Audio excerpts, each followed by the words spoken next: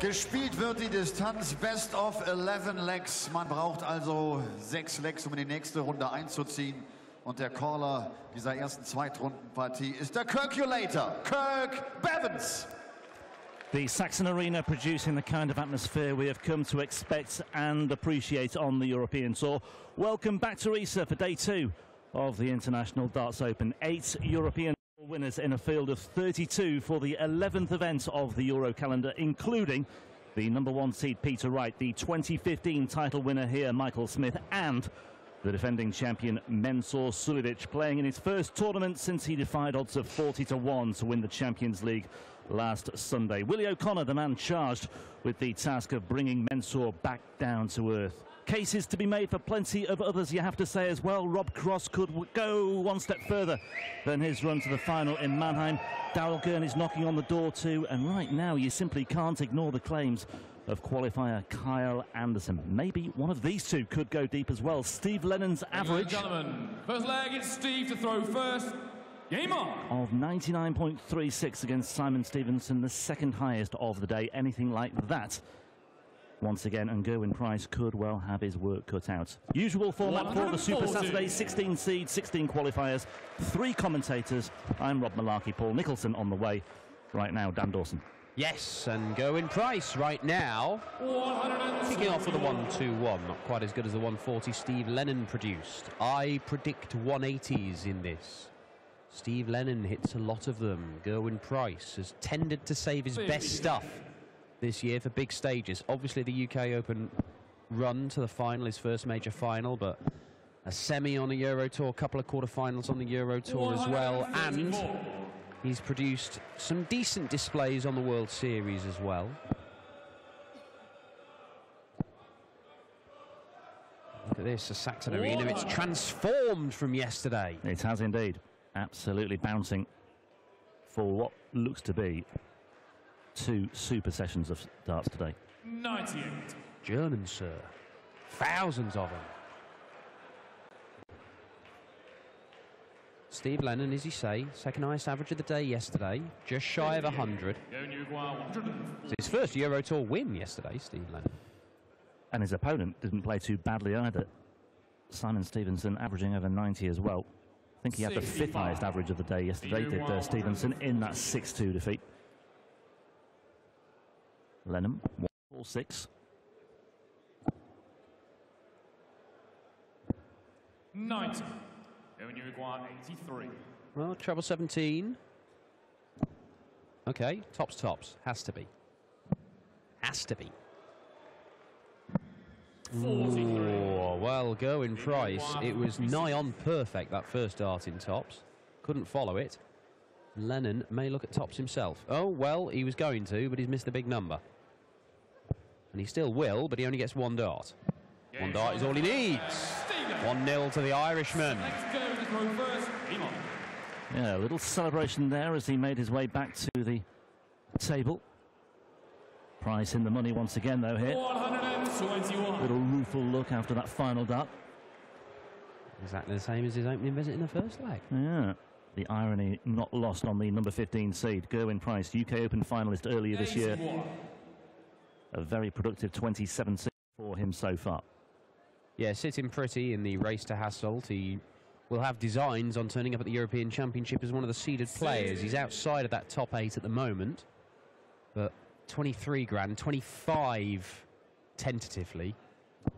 The money won't on his ranking if he doesn't win this game. But there's the first 180, and I predict more.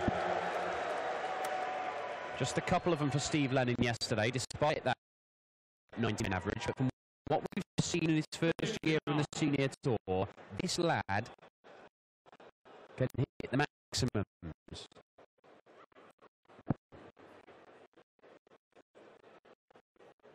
Yeah, we only had 2 players hit more than 3. Horvat had a 164 checkout in all of that as well.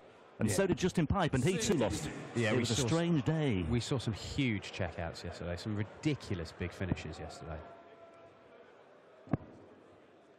Late on as well. I mean, Richie Corner with 147. And a couple of 120s. And a couple of 120s. Dennis Nielsen, 5 ton plus finishes in that match with Steve Beaton. Yeah. Nielsen pulling off 3 of them, including 106 to win, a 160, which was magical. Kyle Anderson again in the final match as well. I mean, his string of ton-plus averages, apart from that match against Klassen recently, very impressive indeed, as Lennon backs it up and leads 2-0. Yeah, good start this for Steve Lennon. They have met once before. It was only a few weeks ago in August, and that one finished 6-4 to the Iceman Gerwin Price. But of the various seeded players we have in action today, not just his performance yesterday from Steve Lennon, but I just felt that this is a game where perhaps the seeded player might be vulnerable. First game on. Yeah, totally agree. Gerwin, he had problems with missed his connecting flight getting here. Evidently his luggage has turned up, because there's nobody else who's got a dart shirt like that that you could borrow. And Gerwin, I mean, Gerwin has the... Plus the hair products in place as well. Yes. 125. Well, I'm sure, you know, economic superpower of Germany, I'm sure he could find some hair products. I think it'd be harder to find a Gerwin the Iceman Price dart shirt. Certainly one that fits in. Oof. 140.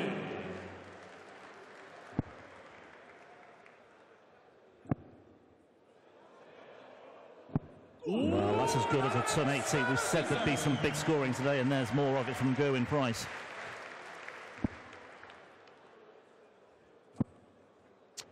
Should have switched, surely. 41. Still should have switched. 142.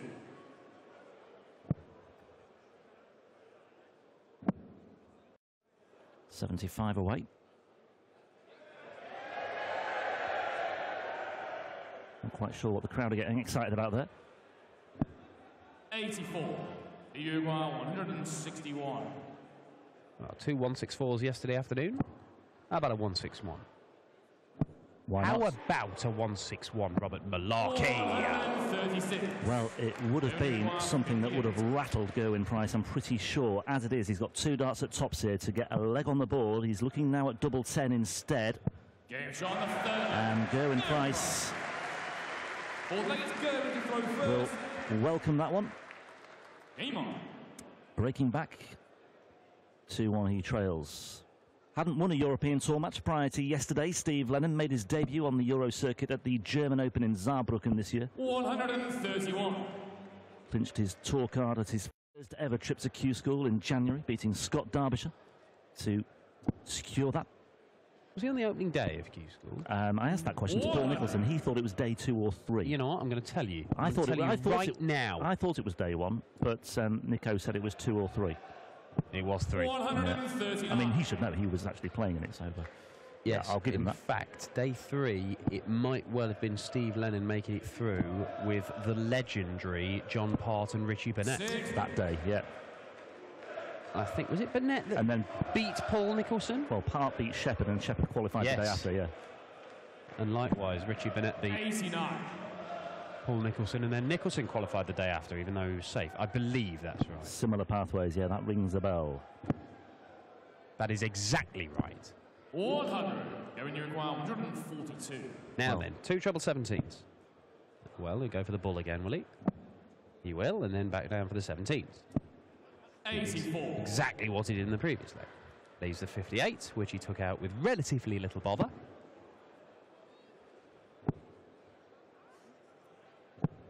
Going Uruguay 58. So to level things up, oh, missed that first big number. Tops then, just 1 dart at it this time. Game shot on the 4th leg. But not too much pressure on it with Lennon on 183, and he takes it out at the first time of asking, and we are level once again at 2 games apiece, or 2 legs apiece, I should say here. Gerwin Price doesn't have fond memories of this place, by the way. He was beaten by Dragutin Horvat in the 2nd round at this stage a little over 12 months ago. Yeah, it was the first time we got to see Dragutin Horvat, wasn't it? I believe on the European Tour when he had that run here in Riesa. A series of mid-90s averages, looked very, very solid. 140. Keeps threatening to fire in another maximum Steve Lennon. It's still just the 1 for the Irishman so far. One of a number of Irishmen, or people from 58. The island of Ireland, as they say. Yes. The Emerald Isle. Darryl Gurney, one of the seeded players, seed number 5. He'll be in action this evening against Dennis Nielsen, Iron Man from Sweden. That's a great shot, that is. Oh, you could just see how much room there was, and you can also, as well as seeing how much room there was, you can hear exactly what Gerwyn Price thought of that as well, and it gets him down to a finish of 167. If he takes that out, well, I'm removing the headphones. 56. I'm getting ready, actually, just in case. Prepare yourself. Hang on. Right, here we go. Steady on. Oh, my word! 6 perfect darts from Gerwyn Price. World-class arrows from the Welsh number 1. Game on. I've put my headphones back on now. Shake of the head from Steve Lennon. He simply cannot believe it. He was 2-0 up here. Gerwyn Price has just turned this round on a sixpence. He really has. 167 checkout, 6 perfect darts. Shame he couldn't maintain it into this 6th leg, actually, but there you go. 12 dart leg there for Gerwyn Price. 2:15 just prior to that as well. Well, it's taken him a while to get going, but now that he's quite literally roared back into this match. 83. There you see, the 96 average, but take those ropey first 2 legs out, and this is proper darts from Gerwyn Price. He's a man 96.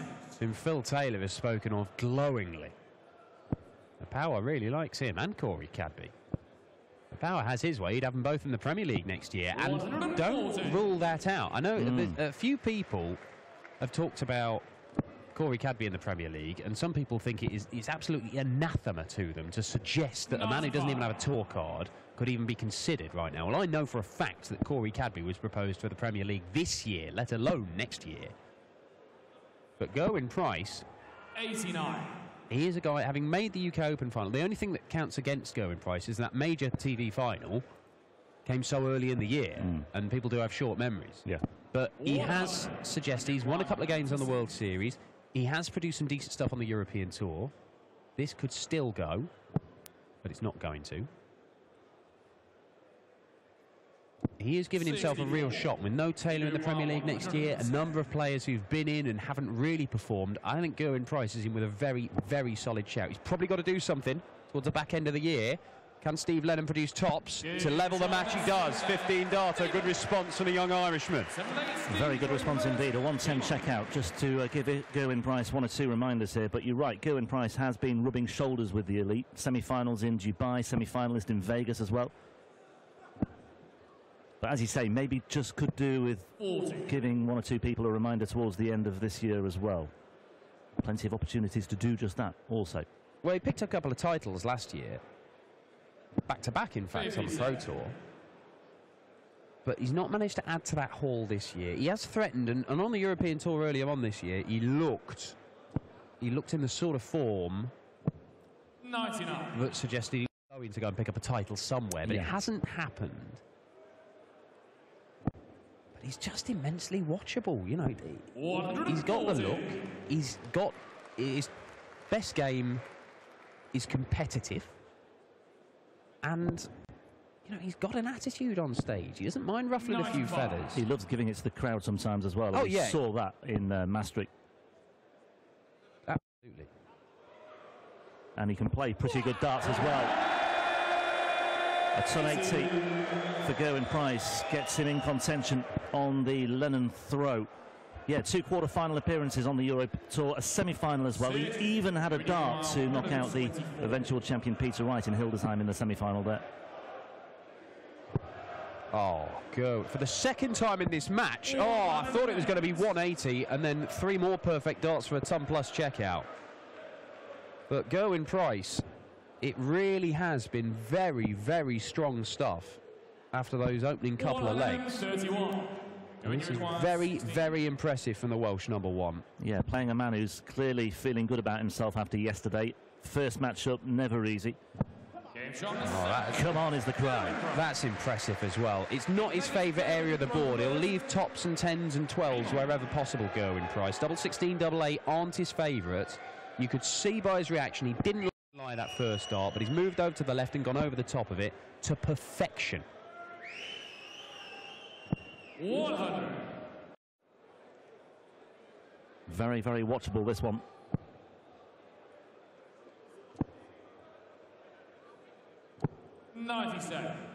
Lennon, though, needs to win 3 of the next 4.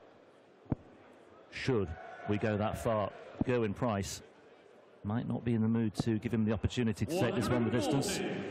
Lennon needs to find a break.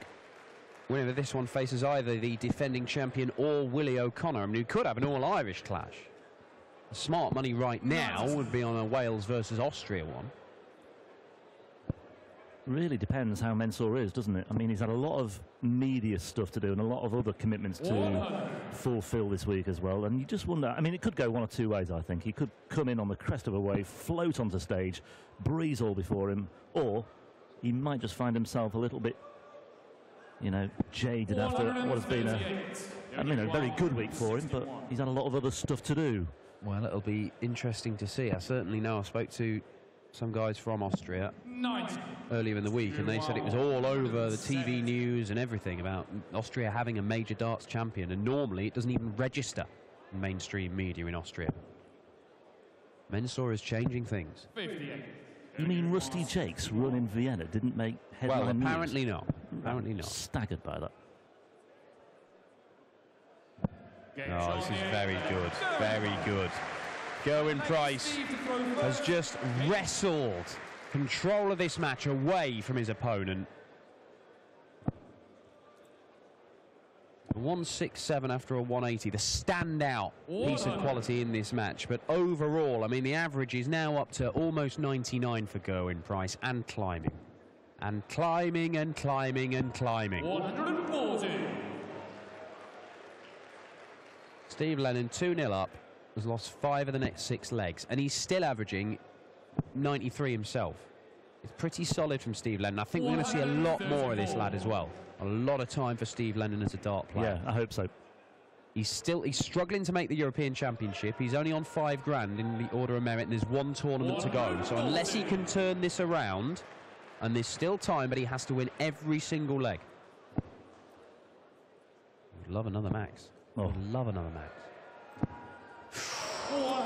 The wrong side of the wire might well prove the difference, but he's down to 132, albeit on his throat. Gerwyn-Price looking to apply some pressure here, but the final dart just scuppers him ever so slightly. Treble 19 for ball. Oh, it looked quite inviting as well. 104. 2 treble 20s for double 8. To seal the deal in style for the Welsh #1. Another massive checkout. Double teapot from Gerwyn-Price. He fancied it.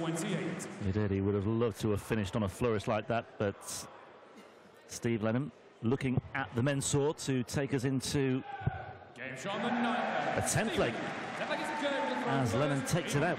5-4. Gerwyn-Price inconvenienced ever so slightly by missing double 8s. This is the all-important leg for him, though, now. Fantastic game to start day 2 at the Happy Bet International Darts Open here. Setting the bar very, very high indeed, these two. Especially Price. They finished 6-4 last time they met, the only other time they met. Look at that. That first leg in 18 darts, but everything else in 5 visits to the board, apart from that 4-visit leg in leg 5, and that was where Gerwyn-Price produced that magical 180 followed by 167. That was the first time he got into the lead, Gerwyn-Price, and he's managed to keep his nose in front. And he's streaking off towards the finishing line. 170, have some of that. He is thriving today. He's just really enjoying himself, and he's just playing with so much confidence and so much style as well. Just looks very comfortable all over the board today.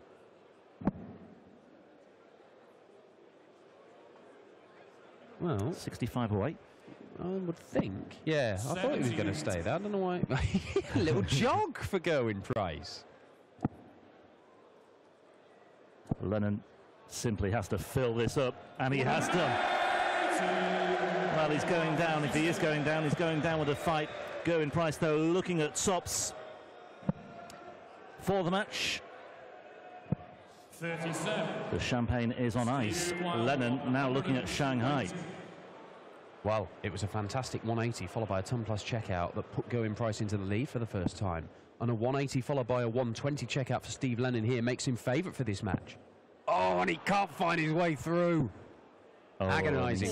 Agonising. Yeah. And you require 20.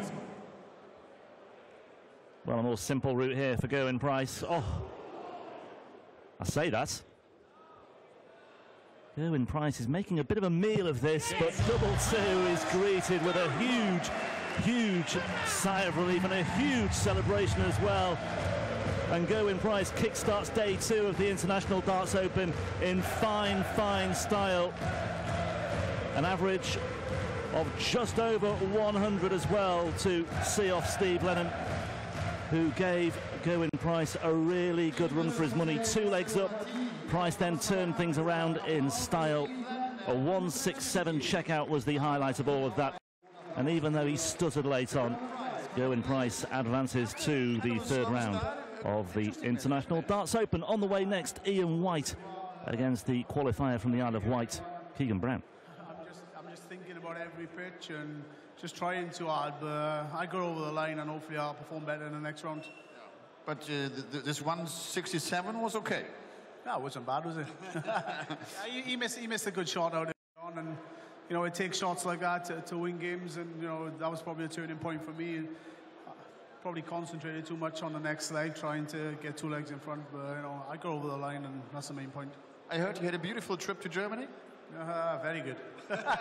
No, lost the luggage and all the stuff. Yeah, I missed the flight, lost my luggage. I was just waiting for the 3rd one to lose today, but thankfully I didn't. But no, the crowd's brilliant, and well done, thanks. Great. See you tomorrow again. Thank you, Gerwyn. Gerwyn Price hat gestern seinen Flieger verpasst, da kann das Gepäck nicht mehr.